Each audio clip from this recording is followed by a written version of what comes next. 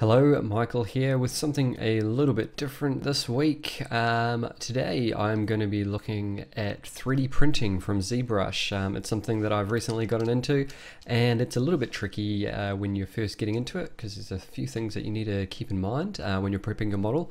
So I'm going to take you through how to bring your model from zBrush into your slicer. I'm going to be using the MakerBot desktop slicer, because that works well with my 3D printer. You could possibly use it with your 3D printer. It depends on what printer you're using.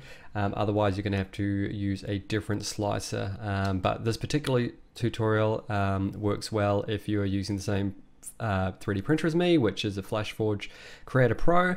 But if you're using any other 3D printer, you can still use this tutorial to prepare your model for print and then put it over to a slicing program, or even for some websites like Shapeways, this would be appropriate as well. So as you can see, I've got a pretty basic model here. One of my characters, which is typical of me, to have a big ridiculous tongue and a dumb face. It's how I like to design them. The dumber looking, the better. So you'll see here on the right that I've already got a ton of subtools, which are basically all the different bits of him, all separated. And I'm going to want to combine those into one shell. Otherwise, the print, when you print it, it's going to, like, for instance, this leg, you can see it's intersecting the body there. It'll actually print the sphere inside the body as well, which is a waste of time for starters, for the print, and it's also a waste of material. So to speed that up, you just want to have the one shell. If you're just using a regular plastic like PLA ABS printer for extrusion, you probably don't need to put a porthole in the bottom. I see some people like to, and I've done it with some of my prints, and it is a good way to save material and speed up the process as well, because if you've got them just sitting on a desk or something like that, they're not designed as a toy. That's going to be moved around, then having a big hole in the bottom doesn't really matter because no one's going to see it. But if it's going to be a toy for someone, then it's probably a better idea just to keep it as a closed shell. So how do we get this to be a closed shell? Well, the first thing we're going to do is we're going to merge all subtools. You'll see I've got, I can, how do you do it, D? I can put smooth, what's it called, dynamic subdivision on. I'm keeping it off for now. If you're trying to get like a smooth low poly model like this one, you want to be working with dynamic subdivision, but before you merge, it doesn't really matter if it's on or off. Just don't apply it, keep it at slowest subdivision level, because we're going to apply the dynamic subdivision once all these parts are merged. It just saves a little bit of time. So let's do that. Let's go merge visible, and it creates a new tool up the top here, which is this one. So you can see for some reason they're a different color. Let's quickly make them all the same color. There we go. So it is one object, but if I hide part of the model, you'll see that that sphere is intersecting the body there, and you don't want that. So what we're going to do is we're going to Dynamesh this all together. This is one method. You could also obviously go through and make cuts and then bridge gaps. That's obviously going to give you a little bit tidier result, depending on what size model you're going to print. That might be a better way to go, but for doing this one, I'm just going to use Dynamesh.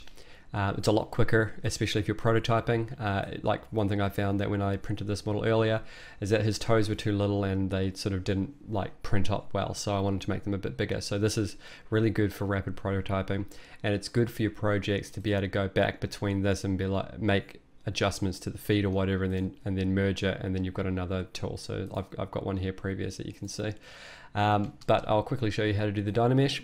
So with Dynamesh, I'm sure you've used it before. Well, actually, first thing you want to do, turn on dynamic subdivision. You'll see everything gets smooth, and then you want to apply it and delete lower, because we're going to Dynamesh it, and it'll just prompt you anyway, but doesn't really matter.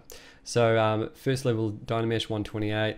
Obviously you can see that's not going to be good enough. It's too low res that the toes start getting dumb. So let's back out of that. Let's double it, 256, and try again.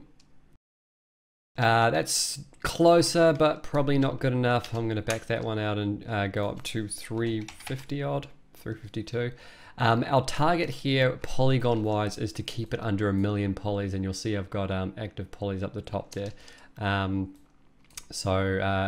All these tools with the with the dynamic subdivision applied has brought it to 940,000 polys.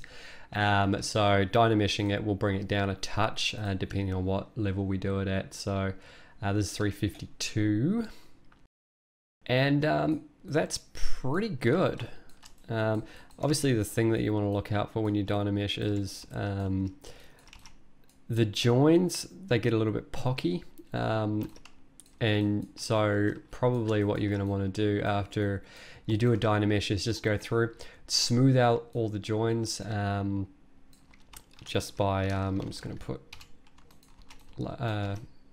whatchamacallit on, mirroring. So just go through. I'm not on my Cintiq, so I can't do this very well with the mouse, but just go through and smooth it out. Try to keep your defined detail, obviously, as you're doing it. So don't overdo it on like the toes and things. Would be an area where if you just go a bit too hard, they're just going to melt together. But yeah, that's pretty self-explanatory. So I'll skip to the next part because you don't really need to see me smoothing out this whole model. That's pretty straightforward to do yourself. So the next part, you want to grab your Z plugin. I'm just going to dock it on the right here. And we're going to go to 3D print exporter. You don't have to worry about UVs and any of that junk. I'm going to change it to millimeters because I live in Australia and we are on the metric system. Whenever you change any of these values, I'll change that to 50. It's going to change all of them as though it's a square. It's not actually measuring the length and the width and the depth to give you an accurate value between those. So it's a good idea to just figure out like roughly how tall you want your model to be. It's your X value. I'm going to say I want this to be 35 mil tall. So that's going to be the one I change. And then we're going to export that as an STL by clicking on this guy here. And then I'm going to chuck it in here. And I'm going to call it Chub Bunny 3D Print Shoot.